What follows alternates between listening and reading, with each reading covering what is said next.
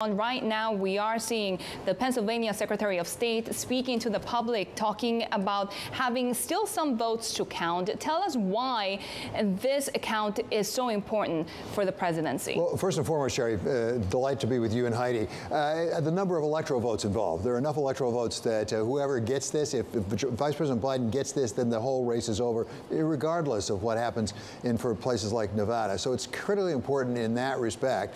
That's why everybody's focused on it. It's a fascinating story because President Trump has been ahead in this state for quite some time, but the lead has been reducing and reducing and reducing and reducing. And it's thought that a lot of the votes still to be counted, absentee ballots they're counting, may well predominantly go for Democrats. It may turn it around. In fact, some experts in the state and experts in politics actually predict right now it will ultimately turn around and be an advantage for Vice President Biden.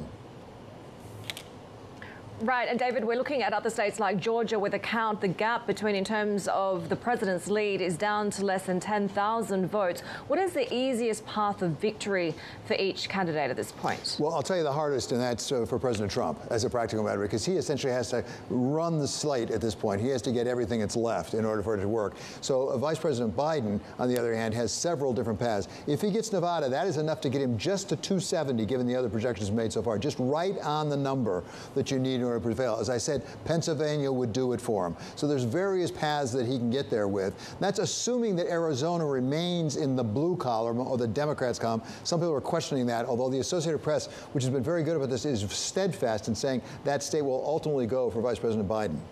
And David, just until yesterday, it was said that the blue wave was over, but there could still be a chance. I mean, it seems that some Senate seats in Georgia are still up for grabs. Well, very much up for grabs. Exactly right. I mean, we knew that one of those two seats, a special election, was going to go to a runoff, that is to say, a replay, essentially, with just two candidates in January. Now it appears that David Perdue, the incumbent Republican senator from Georgia, may also be headed in the same direction. He's already tweeted some things saying he's prepared for that if it happens. And now we have ABC News, my old shop, now saying that looks like where it's going to go. He was just above the 50% margin, and it just came down and down and down and down, and he's right at that point or about to go below it. And David, we continue to hear from the Secretary of State in Pennsylvania saying we're coming into the home stretch here, but the closer the race, the longer it's going to take to get that full count, but saying that they should, despite those hundreds of thousands of ballots still to count, majority of ballots will be counted by Friday. Once the count happens, if it is called, if Joe Biden has enough electoral votes to get to 270, what happens from there? Because we know President Trump doesn't like to lose. He's already filed suit in a number of different states in a number of different ways. He's called for a recount in Wisconsin. Where do we expect to see that battle to go? Well, exactly right. I mean, we already have quite a few lawsuits pending, including some in Pennsylvania itself. There was one pre-existing one about whether ballots that were received after Election Day but actually postmarked before could be counted or not. That's been put to one side. There is lawsuits filed by the president's campaign saying you should stop the counting in Pennsylvania because we want access to the rooms. So there are a variety of legal disputes, none of them going very far, very fast right now. Now, if it's a very small margin, by statute, often there will be a recount.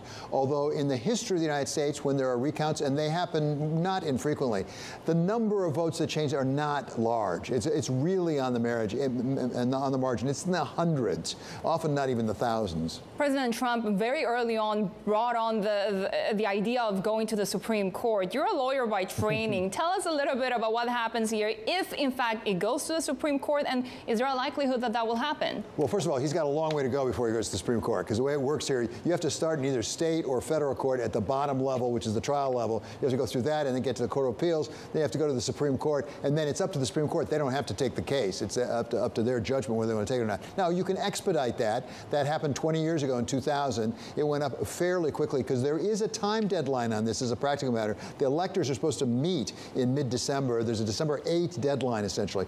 But it takes a while to get there. But you have to have a federal claim. The Supreme Court only reviews federal claims. That's basically a constitutional claim. That's not always easy. You've got to say that something going on at the state is not just wrong, but it's unconstitutional. That's a tough thing to prove in general. David, you see markets bizarrely sanguine at the idea of policy gridlock, right? No more tax changes, potentially no changes when it comes to climate change policy. But the problem is we may not get to the kind of stimulus package that the Fed is now calling for. Is there a possibility that should President Trump leave the White House, that there could be a bit more unity, there could be a bit more willingness from both sides of the aisle to work together. It'll be a very different Washington if, in fact, particularly the Senate remains in Republican hands. Right now, that's up for grabs, as Sherry was just talking about.